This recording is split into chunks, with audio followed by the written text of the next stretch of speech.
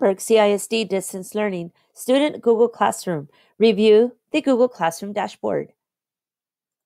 When signing in to access Google Classroom, you can go to google.com, sign in, move over to your apps launcher,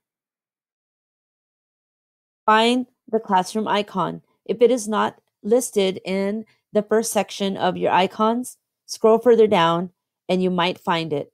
If for some reason you cannot locate it there, you can always go to the address bar and type classroom.google.com, and it will take you to the Google Classroom dashboard.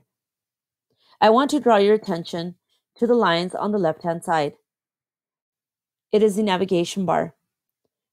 It has an icon, a house icon that'll take you to your classes. I also call it the home button. Right underneath is a calendar. So this is a Google Calendar that's attached to this class. When one of your teachers creates an assignment and gives it a due date, it will appear in this calendar. You have a to-do, and then you have any classes that you are currently enrolled in. You also have access to settings. In settings, you can change your profile picture and you can manage your notifications. Let's go back home. And you're back at the Google Classroom dashboard. I want to draw your attention to this box that is here. This means I am enrolled in one class. It tells me at a glance what I have due by Friday, a quiz and an assignment called Assignment 1, Creativity. Here, I can open my work that is due, that my teacher has assigned so far. So let me click it. And at a glance, I have a listing of all the assignments that my teacher has posted in Google Classroom. I have 1, 2, 3, 4, 5 assignments. On the left-hand side, once you start building your Google Classroom and you and your teacher begin interacting, then you will have more things to filter. For now, you can filter by assigned.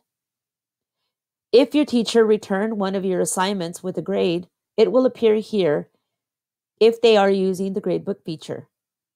If any assignments are missing, you will see it here. To go back, you simply use the arrow. To go back home, you click this navigation bar and click the home button. I want to call your attention now to this folder. So there is a folder in your Google Drive that contains all your classwork. This is an icon that will take you there, a shortcut. To jump into your class, just click on the title. This concludes reviewing the Google Classroom dashboard. Thank you.